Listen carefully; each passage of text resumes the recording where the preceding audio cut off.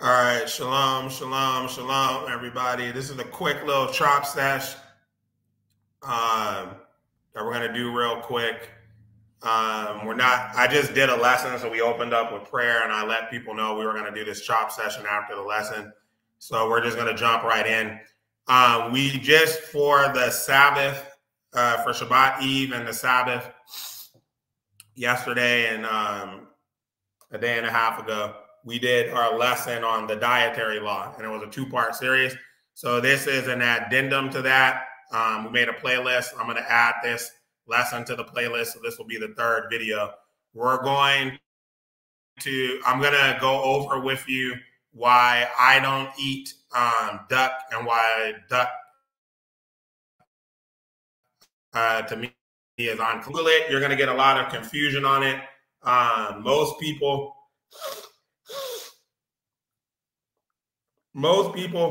who go with just a basic understanding of kosher, they'll say it's okay to eat duck. People who go deeper with it and do a little bit more research tend to say no, it's not okay to eat duck. Also, I'm just giving background for clarification. Also, and we covered this on the lesson during the dietary lesson, the background on this, but I'm gonna go over it again a little bit right now too, so everybody knows where this is coming from. Even in Judaism, the ones where they do say it's okay to eat duck, the majority of people who practice Judaism just don't eat duck. Like even if you go to kosher grocery stores, yeah, even the ones where their rabbis will say that duck is kosher, you don't find duck there a lot, because the reason why is this in a gray area.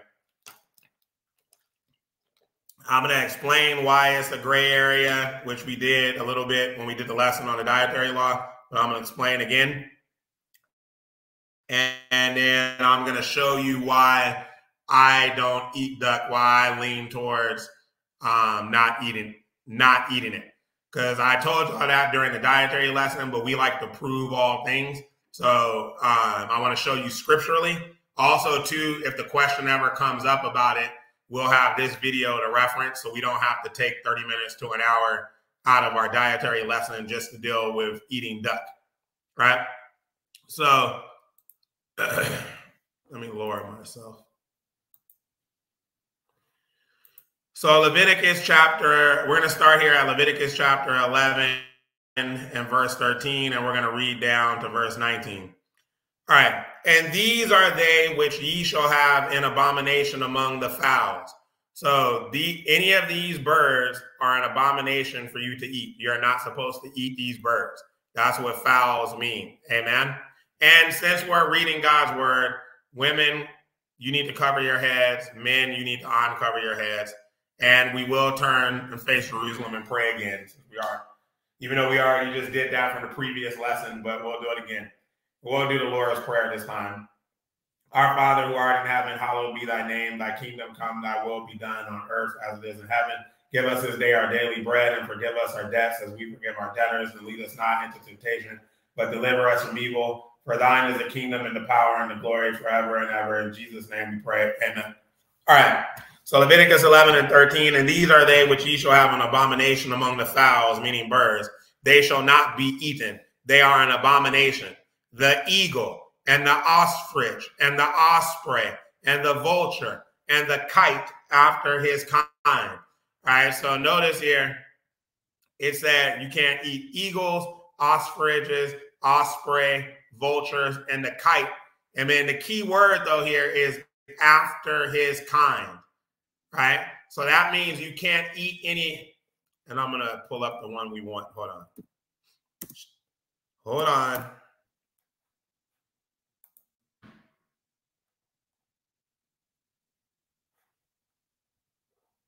Is it class? No, it's not class.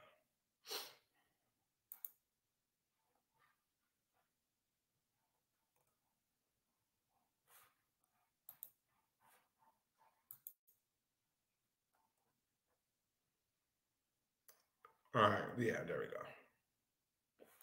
So you know how you have in the animal kingdom, you have kingdom, phylum, class, order, family, and under orders, you can have like a suborder or a subfamily, right? So when it says here after his kind, this means you can't eat any other animals, excuse me, that's in that same family or that same order, right? So you should avoid all animals that are in that same family or order. Okay. All right. Now, and I'll pull up later and show you with this as well. All right, with duck, because we're going to be thorough this afternoon. Amen. All right. So notice here it said after his kind. So that means any of these types. You see how it says eagle, ostrich, osprey, vulture, kite, right? Or any other type of bird that's in their same family or same order, you should not eat them. That's what it means here after his kind. This is the same language that was used when Noah brought the animals onto the ship, and he took two. They went on 2 by 2 of every unclean animal, and they went in pairs of 7 for all the clean animals by their kind. And that's how he was able to fit them all on the ship, because he wasn't taking all of the animals. It was just by their kind, right? Animals can reproduce going up to, so animals can reproduce. No, I want to pull up my right chart. Yeah. So animals can reproduce going up to almost basically up to like class. So if they're in the same order, the same family, for sure, you can, through evolution and natural selection, you could have, over the course of time, you could have got more animals again, all these different species of animals again over time after the flood.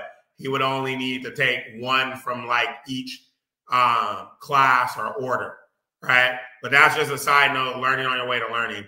This is the same. So the same language is used there with Noah when he's bringing them onto the ship. It's the same language used here. That's what it means after its kind. Okay. So to give you an example, so it wouldn't be like, oh, if it said here, thou shalt not eat a cocker spaniel. That means you can't eat any dogs. That means you can't eat any wolves. That means you can't eat any coyotes. Like if it's a dog, you understand? No canine family animals. Right? I think there's like canid for them, but that would be the point. That's what after his kind means. So you can't eat any type of eagle, any ostrich, any osprey. You can't eat you can't eat any vulture, and you can't eat any kite after his kind. Right? And for ostrich and osprey, you can look that up. You can't eat it. Same thing with a kite, T-E. We're dealing with duck because that's the one that comes up that people eat a lot outside of chicken and turkey, right? And chicken and turkey is clean. And so we're just going to deal with right now the confusion with duck, but I'm going to show you why I don't eat duck. Why I'm not going to eat duck. From my understanding of the dietary law, I'm not willing to risk it. All right. I'm going to show you from a biblical and logical standpoint, but even from a logical standpoint, if there's any confusion, circumspect means you should stray on the side of what? Caution. All right, it says here, and the owl, and the nighthawk, and the cuck owl, and the hawk after his kind, and the little owl, and the cormorant, and the great owl. So notice no hawks, right? No owls. It says the owl, and after his kind. Then it names some other owls, but it doesn't matter. You can't eat owls, period. It already told you can't eat the owl. And it says after his kind. So any type of owl cannot be eaten. It's just giving you more details now. It says here, and the little owl, and the cormorant, and the great owl, and the swan. This is where the confusion comes in.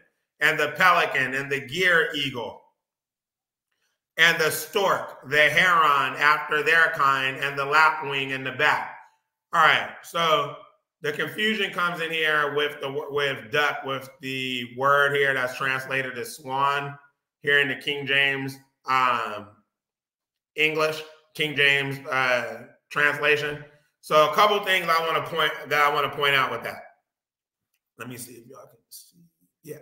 All right. So a couple things I want to point out to my church with this in relation to whether or not you can or cannot eat duck. All right. One, some people in other translations, and I'm going to put it up in a minute, show you the other translations. In other translations, they will translate the word swan as another type of owl, right? Okay. So from being circumspect, and no, they don't really know what this word means from the original Hebrew. I'm going to come back to that in a second too. Like no one really knows. It's just a best educated guess. So I'm going to come back to that in a second. So we've already been, some of the other translations of the Bible will translate that word swan as a type of owl. Okay, we've already read though where you can't eat any owls. So I already know I can't eat any owls. That's already been established. So if there's any type of confusion on what this bird is, and some people are saying, nah, it's a swan, and in the King James it says it's a swan, you know what I'm gonna do from a practical, circumspect standpoint? I'm just not gonna eat either one. I know for a fact I can't eat any owls. That's already established. There seems to be some confusion on whether this swan and whether you can eat swan or not, right? And since there's confusion, and with the confusion, there's people trying to tell me, nah, that's really a type of owl. Well, I already know I can't eat owl for sure. So this is something we confuse on. I'm just not going to eat that either. Okay, that's from a practical standpoint. And I'm going to show you in a minute how swan relates to duck, because remember, all of these are after their kind, and swan is in the same, swan and ducks are in the same family, right? So, and remember, you're not supposed to eat things that are in the same family or order. So family is even closer than order. The order that swans and ducks are in, because swans and ducks are in the same family, the order they're in is all waterfowl, like water birds, right? And you can see from here, you're not supposed to eat water birds. The pelican is a type of water bird, right? Because that's where it gets its food primarily from, right? So another thing I want to point out, when it said, so notice how it mentioned you're not supposed to eat the pelican. And then it mentions a type of eagle again. And it already told you you can't eat eagles. All right. The pelican, when it names here the pelican, what do ducks and swans and pelicans have in common different than all other birds? Their beaks. Their beaks are not designed to eat the same type of food that the rest of that all the other birds eat. Okay? So that's number one. And they already told you the pelican, no one doubts that it's saying pelican there in the Hebrew. Then also when it said for a pelican, pelicans have webbed feet. All the other birds don't, only water birds have webbed feet. So like swan has webbed feet. No, all the other birds don't have webbed feet. Right? So he's already let you know, like these birds with webbed feet, you can't eat. The pelican's one of them. So that's another reason why I strain with caution. I'm just not going to eat duck. But, and I'm showing you why so I'm showing you from a practical reason, but I'm also going to show you why from me, you know, as a study to show yourself approved. I'm going to show you how I reasoned this out and why I land on the side of the King James with it saying swan, that it was some type of swan or water bird, like an iblis or an actual swan, but some type of water bird like a swan in this same family of water birds.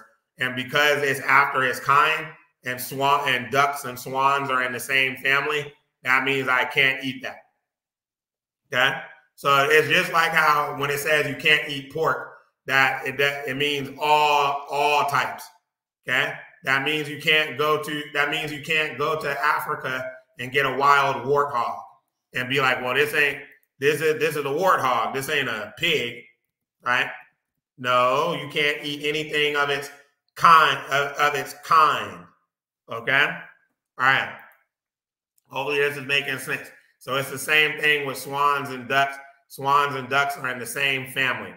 All right, now, but I'm going to show you why, even reasoning why I end up landing on the side of the swan. So another thing, because I'm not going to, I don't want to pull up you guys can pull up the interlinear on your own time. And with this one, for the word swan, read everything in there. And read some other, and also go read some commentaries. The commentaries are biased towards it. Most of them, not all. I say it's like 2/3 are saying it's not swan, 1/3 is. And when you look in Blue Letter and you look at the interlinear and all that, read everything because it's going to give you both. It's going to give you both views. All right. But look it up on your own time. I'm going to give you a brief little paraphrase, synopsis of everything. Nobody knows what the word means. Nobody really knows what the word means in Hebrew.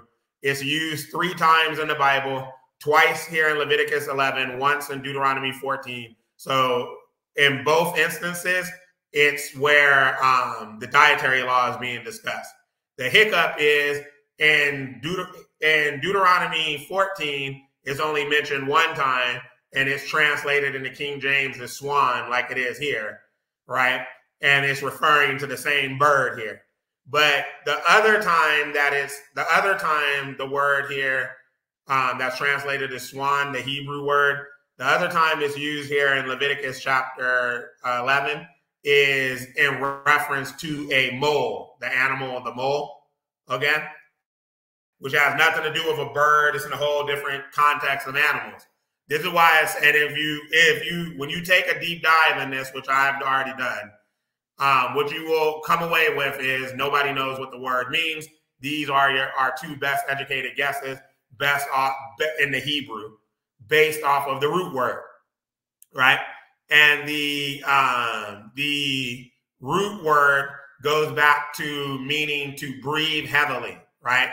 To breathe heavily. So that's why, if you ever seen owls, they have big chests. That's why it lends towards that as well. But it also lends towards ducks and swans, because water birds, they breathe deep breaths and they breathe heavy too, because they have to be able to breathe underwater. So it could apply to them as well too. The other thing is it has to do with many colors, like an animal having many different colors. And that's another reason why, because if you ever look at, I go with ducks and swan here, because if you look at water birds, ducks come in many different colors. They got a whole bunch they have green, gray, black, white all over them, right? So that's just some background on the root word for it. Now,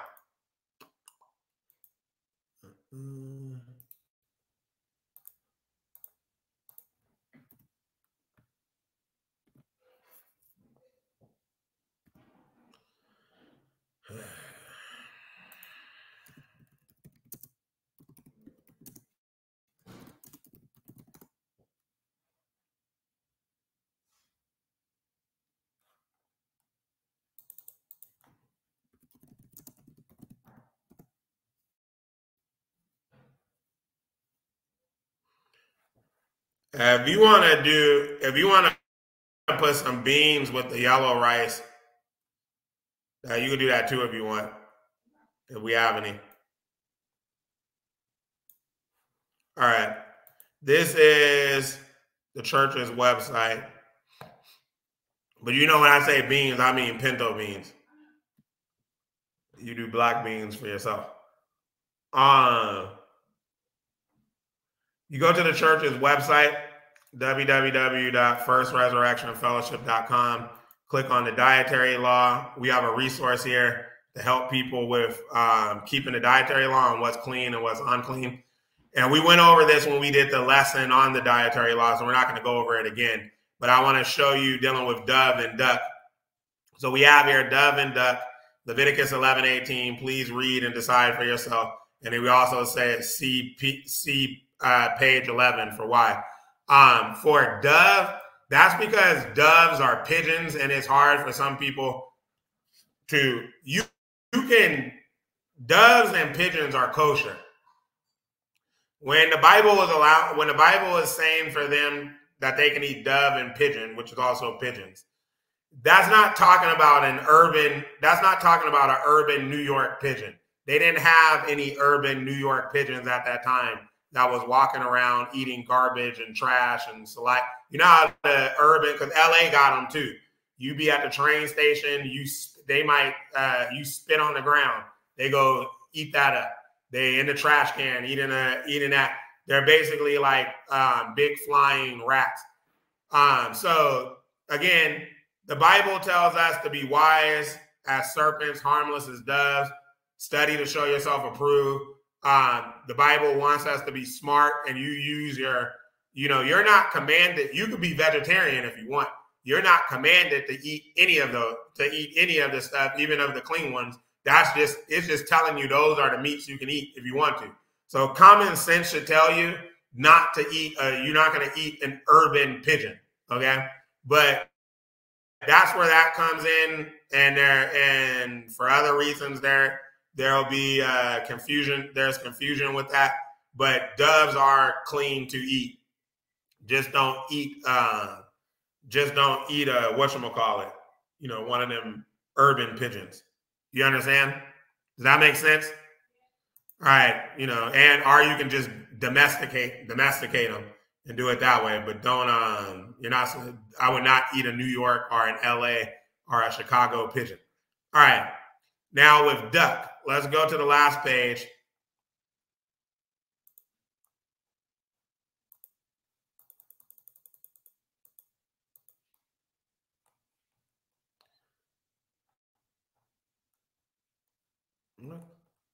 What's the last page? Where's the translation? Okay. All right. So this asks for Leviticus chapter 11 and verse 18. This has all the not all, but most of the translations for Leviticus 11 and 18. And this is where you can see where a lot of the other translations, they don't use swan. So this is where the confusion comes in, right? So, for example, let me try to make it bigger.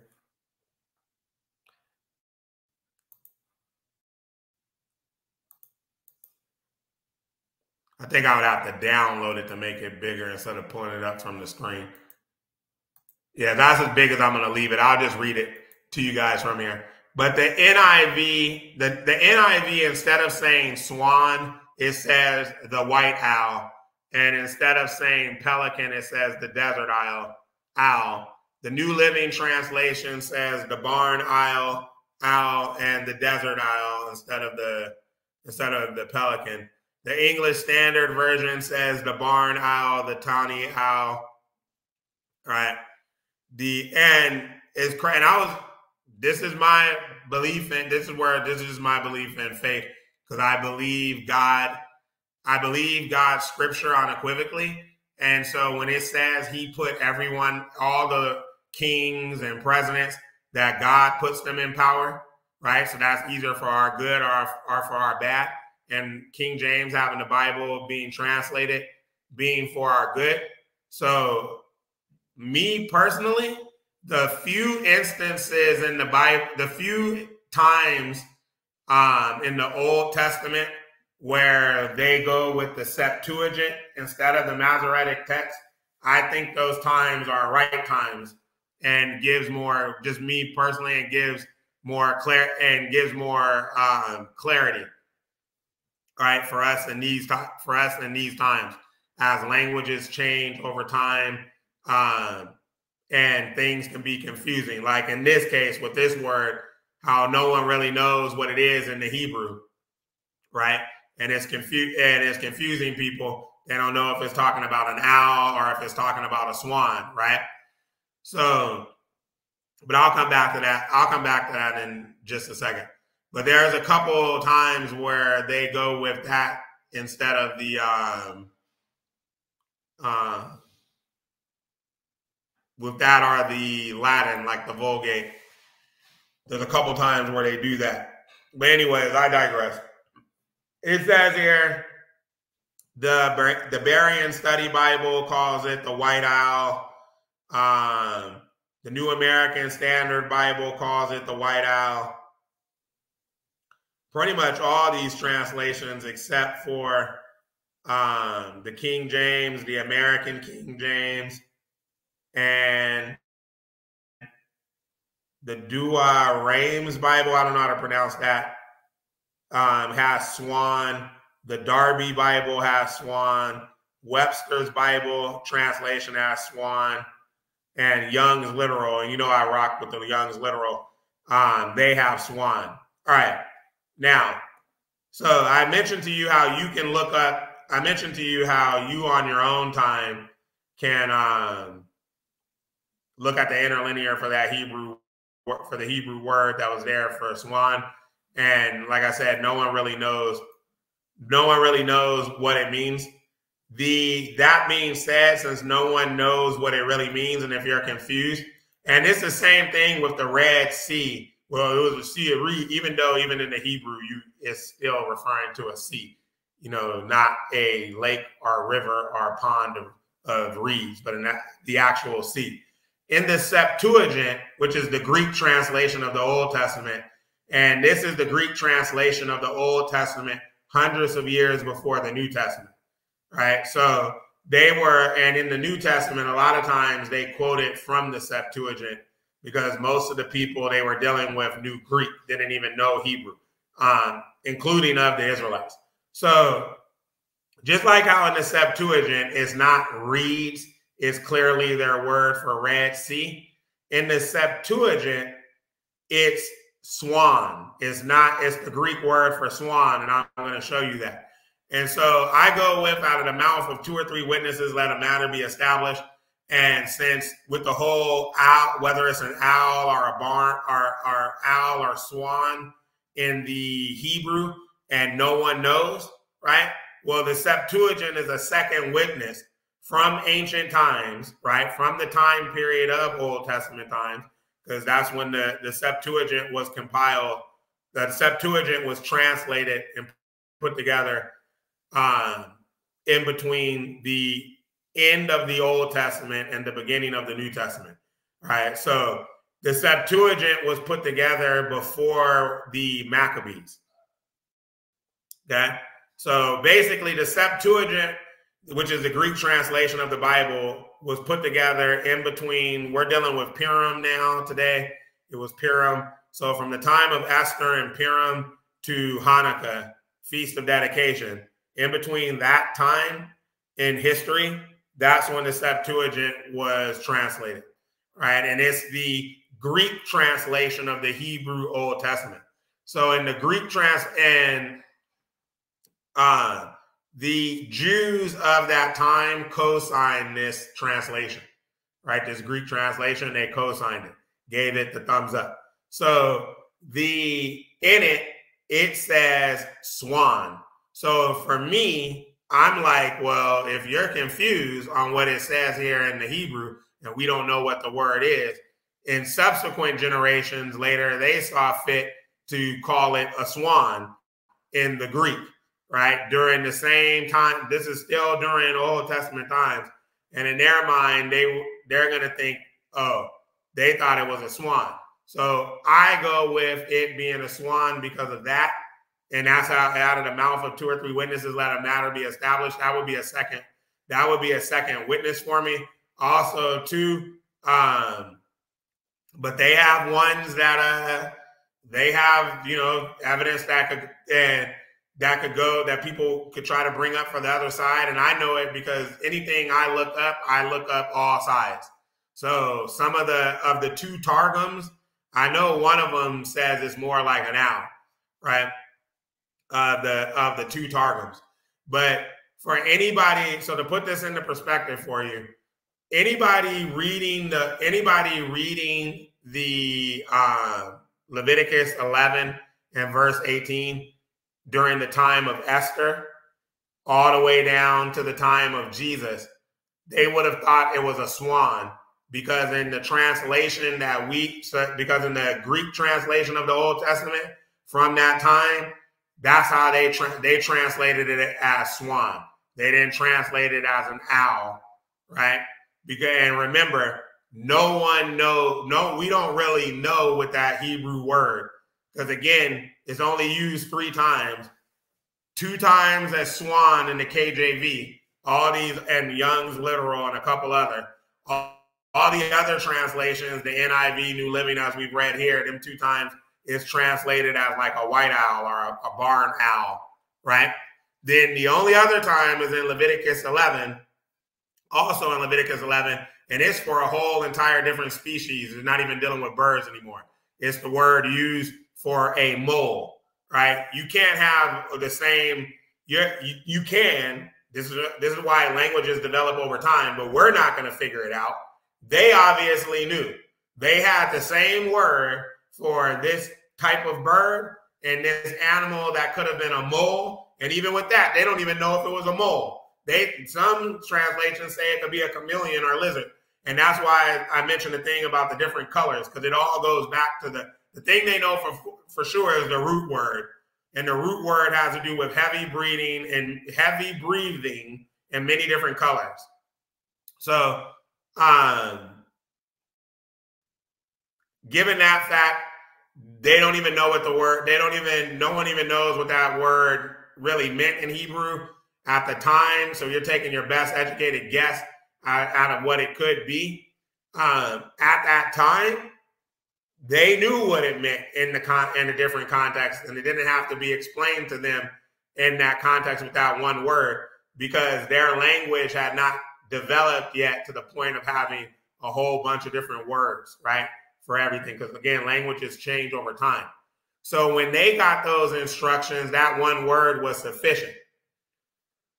Like 1,200 years later, over 1,000 years later, now when it's being translated into Greek, right, there's multiple different words now, right? And the Greek language is developed. They got multiple different words for things. And when they translated it into Greek, it was established, oh, this means swan. Like this is when they're using it in this context, is swan. So that's how they translated it. All right. Now,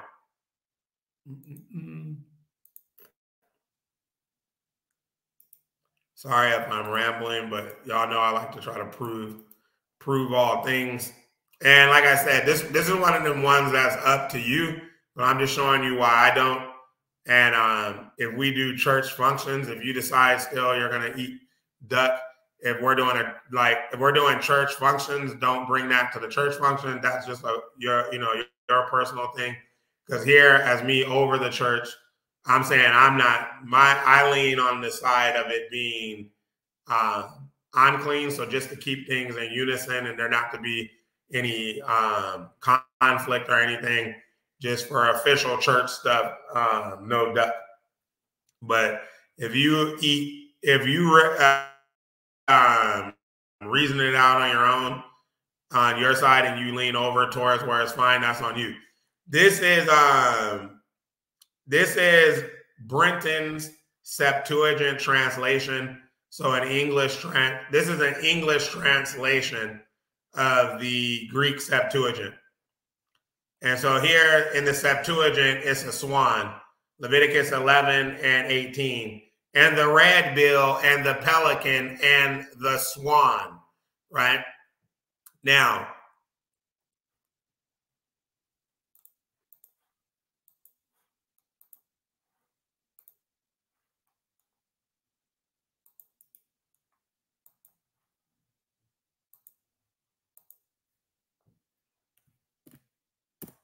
so we're going to look at the interlinear but this is the Greek. So the Septuagint for the Old Testament, you know how normally when we look at the interlinear, it's the Masoretic text. So it's the Hebrew. So this is the Greek, the Septuagint, the interlinear, and the Septuagint is the Greek translation of the Hebrew, but it's still from ancient times. So disapproving all things. Like, I remember in the New Testament, they quoted from the Septuagint a lot, the Jesus and the apostles, because the people spoke Greek. So if they were if they read to them out of the Septuagint, it would have said swan. If I click it, will it give me a word?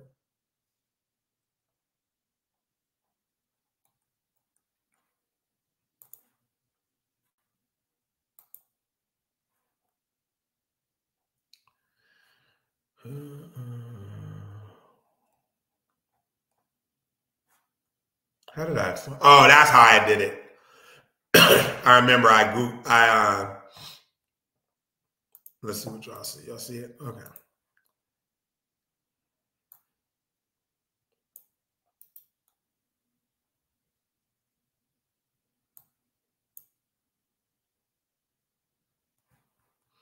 It's not that one. That's purple fish. Oh, it's this one. I remember. Where is this pelican?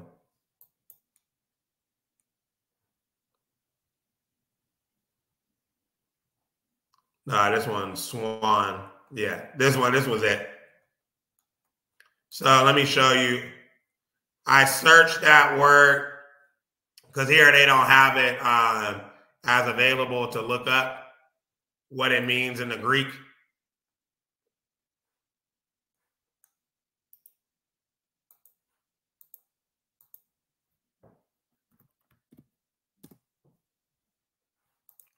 So when you search it in the Greek, like the Greek way, just so you see.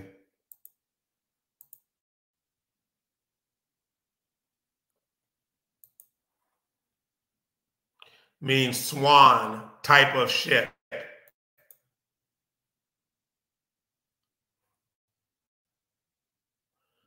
All right, swan, type of ship. So that's why I go with not eating, I'm not going to eat duck. And remember, we read that it's after their kind. So just to show you. So this is Wikipedia, swan. Swans are birds of the genus Cygenus within the family Anatide. Remember, it said we can't eat after their kind, right? Anatide. Anatide are the biological family of water birds that includes ducks, geese, and swans, right? So if the Bible says you can't eat swan and you can't eat any of these birds after their kind, remember we read that? Ducks are of the same kind as swan. They're of the same family. But remember I told you it's going to be the family and the order, all right? Most of the time. So notice here, swans are under the order of these, however you pronounce that, Nasturformes, and these are all waterfowls, all water birds, right? And remember, remember the scripture in Leviticus 11, it had mentioned you can't eat herons. Herons are water birds. You can't eat pelicans. Those are water birds, right? So you can't eat it. You can't, when it says after kind, that's of any animal of the same family or same order. All right. All right. Shalom.